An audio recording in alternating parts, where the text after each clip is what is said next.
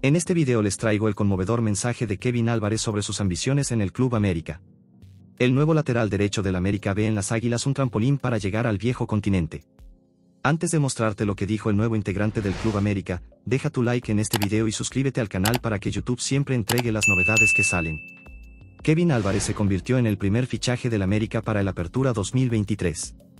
El lateral derecho mexicano llevaba tiempo en la órbita de las Águilas, pero las negociaciones nunca llegaron a concretarse por varias razones. Tras el mal desempeño de la defensa del América en los últimos torneos, la llegada de Álvarez es sumamente importante, y llega para cubrir una posición en la que el equipo no tenía un jugador garantizado. En su presentación Kevin Álvarez destacó la exposición que le dará el equipo por ser conocido internacionalmente. Dijo lo siguiente: un nuevo reto y la importancia de este club en el fútbol mexicano, poder dejar aquí mi huella.